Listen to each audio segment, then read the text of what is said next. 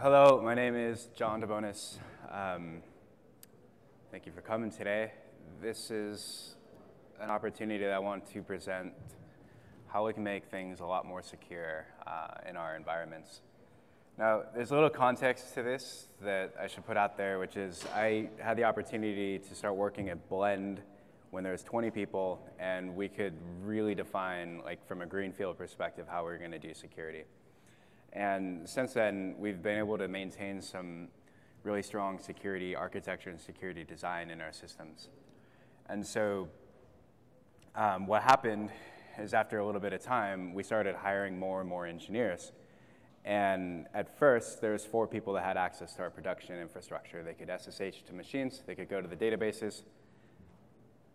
But then we hired, we hit 150 people in the company, and we had 50 engineers at that point. And a lot more people needed access into these databases and these backend systems. And so 4 people, 10 people, we started to lose the ability to control how many people had access into our environments. And what that opened up were a whole lot of vulnerabilities. And I think like most of you, we look at what our threats are. We try to figure out what the next step is, how to assess like where we might have risk and go and try to fix it. So doing that, there's these kind of common attacks that I reference a lot because they impacted the way I think about security. 2009, Google, which is really known for having strong security, a lot of engineers, a lot of protections, and all of my email data. They were hacked by somebody, probably the Chinese government, and those Gmail accounts were accessed. The way they got hacked was an email that somebody opened and looked at, and that ran some code on their computer, and the attackers were able to get access to this giant Google network. 2011, RSA, similar story. RSA, of course, invented the security we use on the internet for HTTPS. They're supposed to be a great security company. Our federal government, lots of healthcare, rely on RSA security for their second factor for authentication. But they were taken down because somebody opened an email. And the third one here on the list is Anthem Blue Cross. Same situation, 37.5 million medical records, including like my just born daughter. That information is now exposed and vulnerable. When the US government did a report to analyze what happened with this company, the security auditor said that they had fantastic security posture, like better than what's expected for this company. And so I think that fundamentally, if all 3 of these giant, well-secured companies can't keep their data secure, what are we all doing wrong? So the proposal, the solution is to use a dedicated secure device. So with a dedicated secure device, we're going to solve some pretty tough trends. We're going to solve phishing, malware, and credential theft. I'm going to tell you how to do it in a minute. But before you discount me as like a snake oil salesman or some other thing, I mean, we've been hearing that we can solve these issues for a long time. I want to put a little hope in this talk. So better security is possible. This is a list of a few items that have changed the way that security works in our world today. And the reason they're here is they've eliminated entire classes of attacks from being effective against people. So let's pick 2 to talk about real quick. How about development environment? We have a lot of developers here. We haven't completely killed cross-site scripting, but if you're using a framework like React.js, it's very hard to accidentally do cross-site scripting. Like you have to almost try to do it at this point. What about binding SQL parameters? I don't think there's not a lot of libraries that lets you draft your own SQL statements any longer. ASLR, we know that's been effective.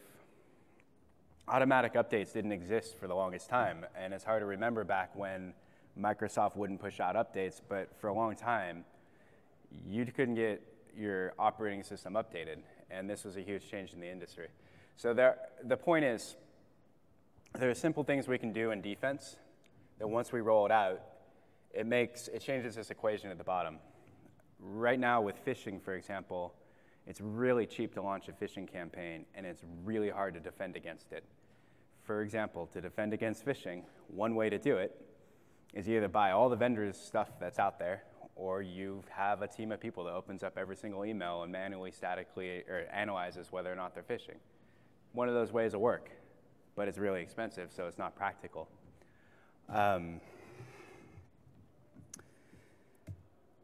So I'm going to propose a problem today is that we have a general purpose laptop and we try to make it secure.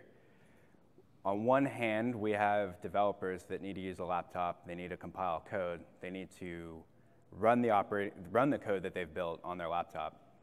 They need full access to it, and they need to install tools so they can be effective. In fact, we want them to. We don't want to get in the way of them installing things on their laptop. On the other side, we need to secure those laptops if they're going to be accessing sensitive information. We need to load it up with anti-malware, forensic software, all kinds of tools, and we need to lock it down. And so my proposal is basically the one size doesn't fit all. You can't have a general purpose device that's also secure. That's kind of fundamentally what I think is wrong with the way we've been trying to do this. So let me just go through a few of these real quick. I'll talk about the 3 common attacks again, talk about what a secure zone is, and how to deploy a secure dedicated device in your environment today, or at least how we did it, some of the things that we learned about it, and how other people can get started. So here's a scorecard. The very first threat is employee productivity. One of the biggest challenges with getting security on a device is that employees push back. They don't want to be locked out of their device. And so the mitigation, secure dedicated device. So let's talk about malware. It's a broad topic.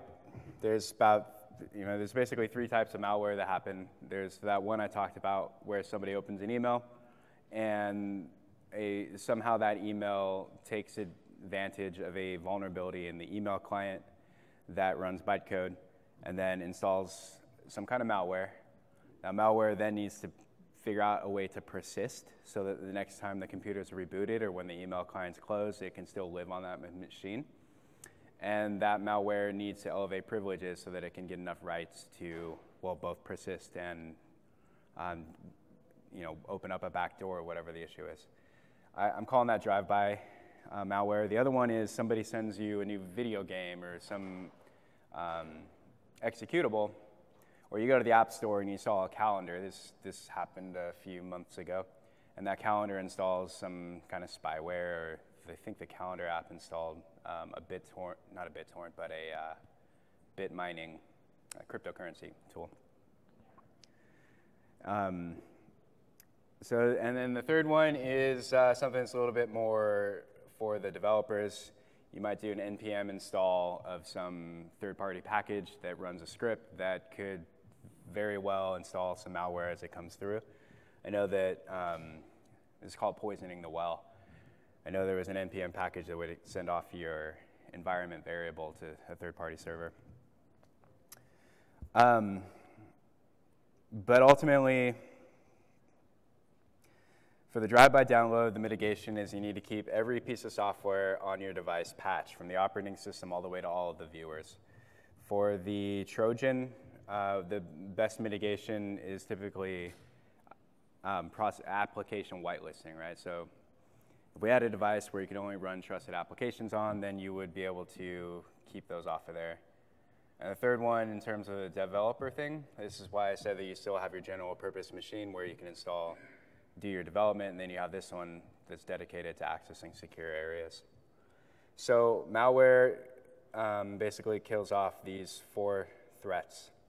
With auto-patching, the persistent one, the mitigation's a read-only operating system. Trojan malware, whitelisting, and then privilege escalation. No admin rights, but also the read-only operating system. Okay, so the second one is phishing. I don't think I have to go into detail about what phishing is in this group. It's still a huge problem across a lot of companies. A lot of the breaches from Verizon still point to phishing as being an issue.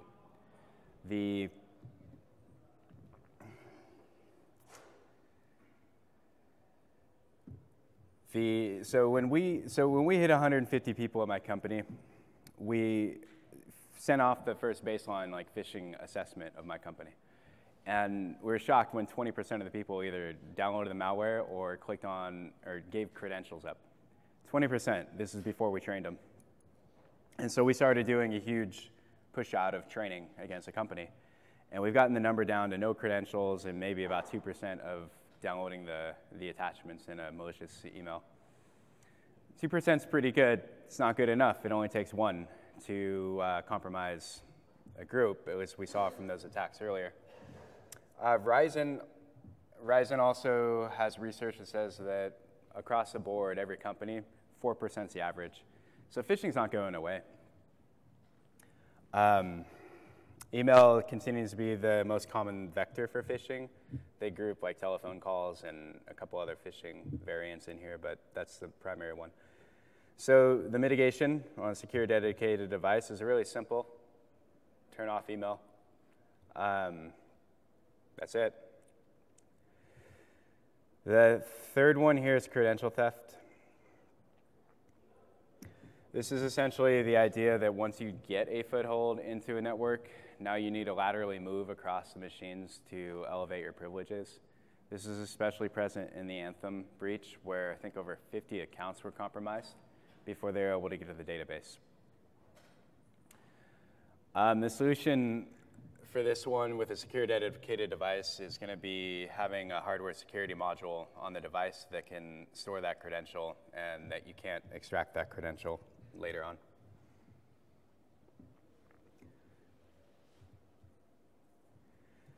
So all in all, we have solved a few threats simply by this concept of a secure device that we can control the security for. The next part to talk about is the secure zone, so a secure area. Basically, the idea is that your data center where your secure information lives, it kind of has like the idea of there's a front door, which is, if you think about a retail shop, there's a front door where you go in and you look at all the clothes or whatever they're selling. And then you have the back door, which is a service entrance, which is where all the deliveries come in, the maintenance people come in, and the staff come and go. And they're completely different profiles in terms of, like, from a security perspective, how we're going to defend against them. So the way that we see the secure device coming in is through a VPN into a service zone. And the idea here is that the service zone, a lot of bad things can happen there. I mean, people are coming in, they can SSH into boxes. It's not just web traffic. And I like to point out that I never, like, when I build a security architecture, I try not to rely on one single control. I know a lot of people will have their VPN directly connected to their secure zone. I like to have a second layer there. My VPN connects to a service network. And on that service network, you can SSH to a jump box. And once you're on that jump box, then you can get to the secure zone. And what this does for me is it lets me sleep at night if there's an issue with my VPN. I know that the bad guys still have another wall they have to get to. The second thing is it's a choke point. So even if you did break into this VPN or you stole some credentials, if the attacker didn't know exactly how to use those credentials, they may have to scan that service zone. They might have to, knock on some doors that they aren't supposed to try to open, and that's going to set off alarms for us. So for me, a secure zone, when you're accessing it from a service zone, it should be a pretty clear way to detect intrusions and defend against it. But ultimately, the other thing is that the secure zone should never have a device connected to it that's not secure. And that's where we're coming from with this secure dedicated device. So one of the things with lateral movement is, let's say somebody does breach my MacBook. There's no way for them to laterally move into my secure zone or into my Chromebook, and that's the point of this. The other part of this is that VPN is actually going to check that you're coming from a Chromebook. And so I keep generalizing secure dedicated device, but we implement it with a Chromebook. And the other reason we have an HSM on it is because generally, if you want to authenticate a device, there's going to be a certificate or some kind of secret on that device, shared key, something. Now, if I had a MacBook, that secret might live somewhere on my file system. I could copy that secret, and I could copy it to any other device. If I was an attacker, I could sneak onto that laptop, grab that secret, copy it to my personal laptop, and now I can connect to your network. So for me, the trick here is that you have a hardware security module on that device, and then you cannot extract that secret. So you can't even get on the network in the first place. So that's how we protect the secure zone and why we need a hardware security module.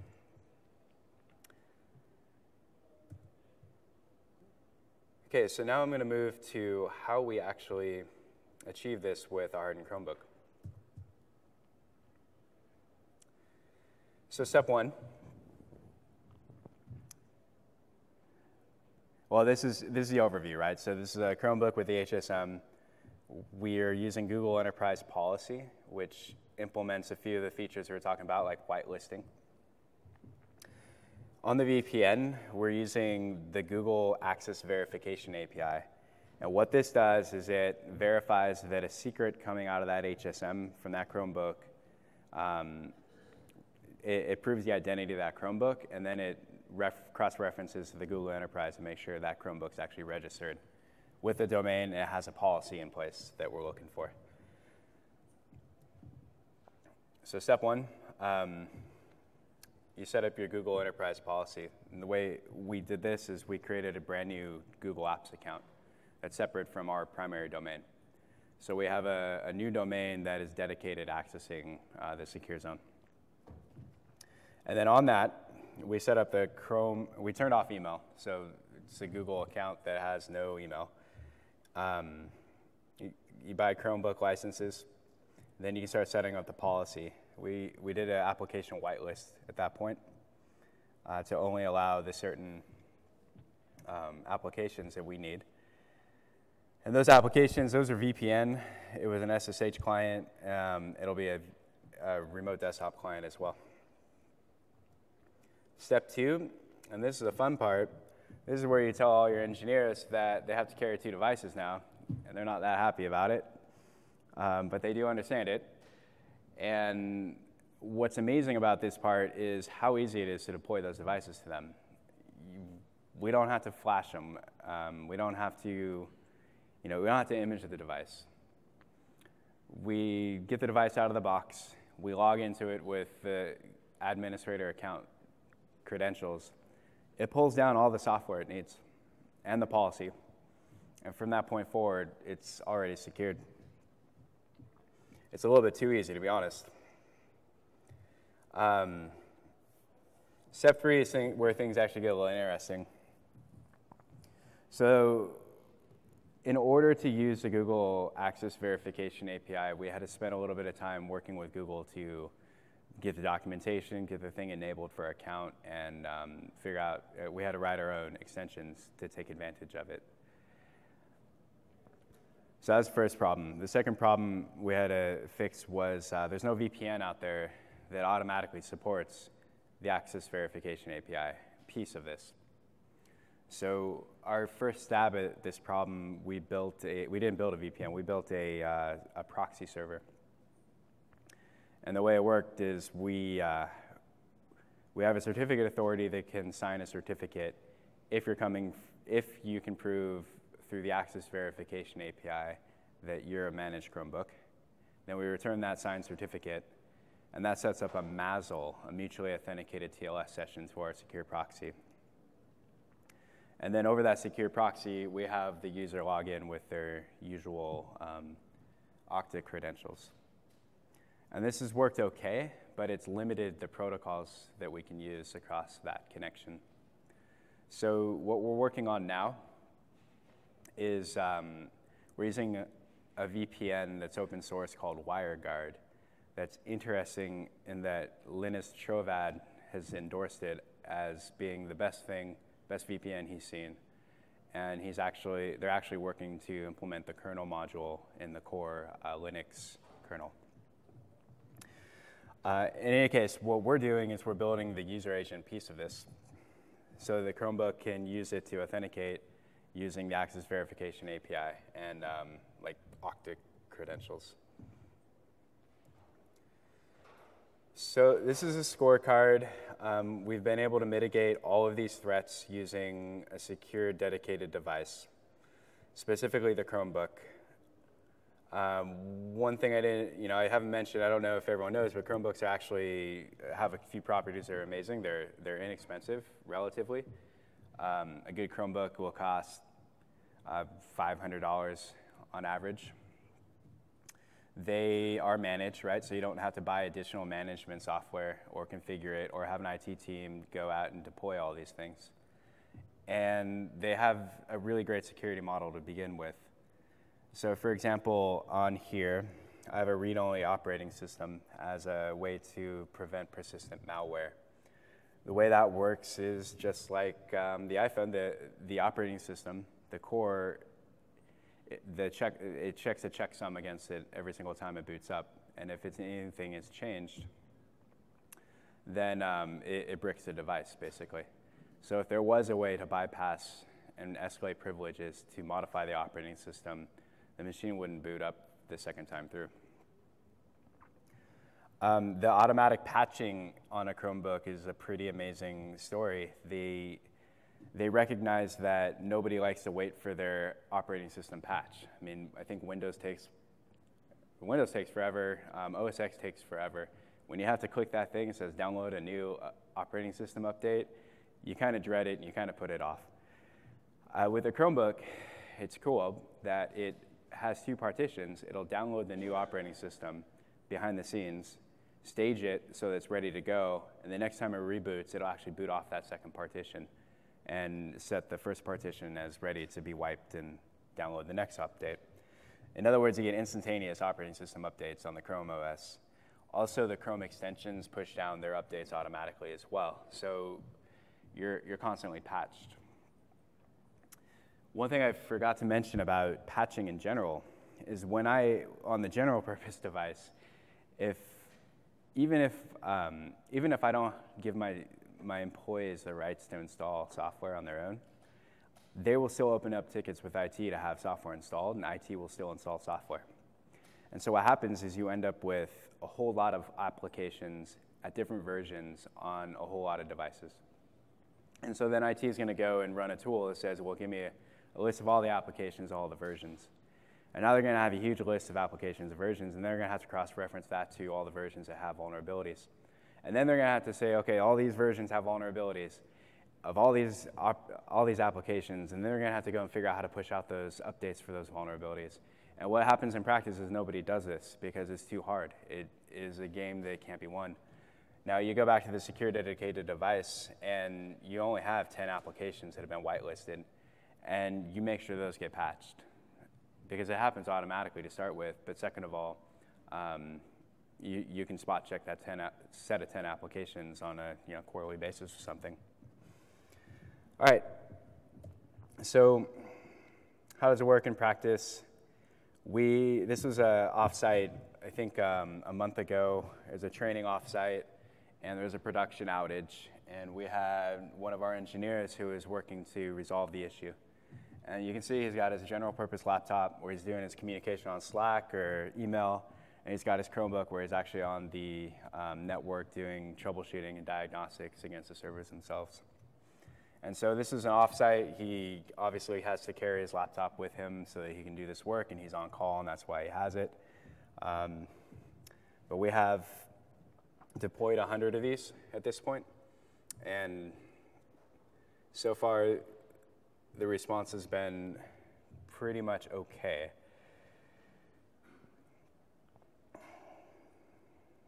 One of the things that has happened when we rolled this out is the teams are building more tools so that they can get diagnostics for the services they're running in the secure zone without having to go to the Chromebook. So they're making safer access into the environment easier and more ubiquitous because sometimes they just don't want to deal with a Chromebook. And so that's making me happy because we're getting more access to more tools without having more risk of people connecting to the environment. So you can actually get started with this today. Again, I said the biggest challenge we had was a VPN piece. Chromebook does come with a VPN. It's OpenVPN. It's really difficult to configure, but there's documentation out there. Everything else in the Chromebook is ready to go today, which is pretty low barrier to entry. I think, what I would love to hear is that people are starting to use this in more and more places, maybe more and more secure environments. Maybe you can isolate like the most sensitive area and say only Chromebooks can access that. So again, being able to eliminate that entire set of threats is a big deal. Phishing, credential theft, and malware, making those go away is a big deal. We've been fighting this for a long time. I think that we can do that here with a Chromebook, and I would love to hear more from people that are doing this or similar things or want to get started. That's it. Does anybody have questions?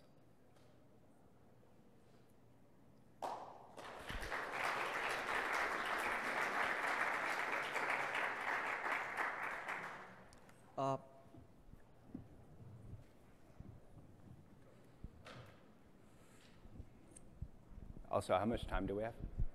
So 3 minutes. The VPN thing, how would you advise any company with just a plain like Google app organization, no Chromebook, nothing to rely on a Google managed VPN as much as possible?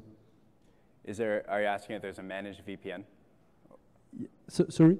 Oh, I'm sorry, was the question? My question is, so my company, we use Google authentication for Google Apps for everything. And we'd like to build a VPN on top of this credential management by Google. What would be the best solution on your point of view for this? Yeah, I think the best solution I know of is what we're building, which is the WireGuard implementation. We are going to open source that probably by the end of this year. But I don't know, we didn't find any open source or trusted VPN solution out there. So one thing we don't like to do is rely on a closed source client or a closed source server side. We want them to be open source so we can evaluate the code and make sure they're secure.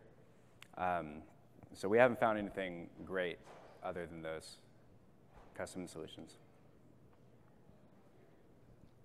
We have 6 more minutes. Oh, 6 more minutes. Cool. Well, we can do questions. I can talk about a few other things. Okay.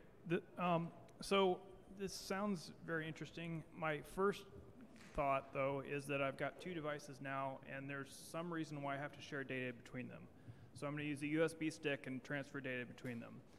Sure. How does that handle?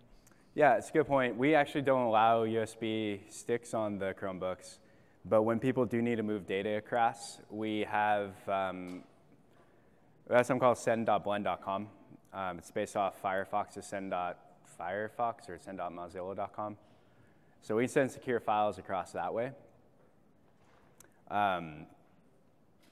Yeah, but we don't disallow like Slack on the device. So there are still ways to get data on the device.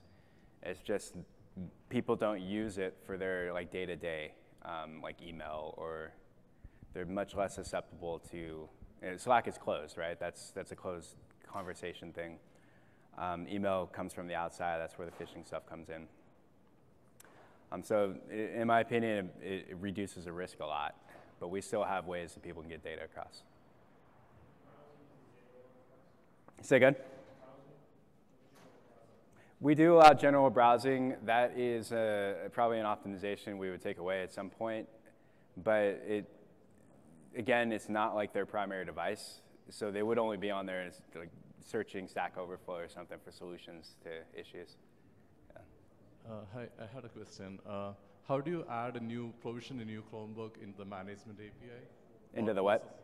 You have Google Management Yep. API for adding a new Chromebook. How do you actually go about doing that? Is it a manual process? So as part of the Google Enterprise is that one of the admins on the Google Enterprise account, only they can add a new device to the environment. And do you use a Chromebook for doing that? It's not locked down to the Chromebook for adding that. So if you were able to compromise an admin's account, you could potentially get your device authenticated for or provisioned to be part of the domain.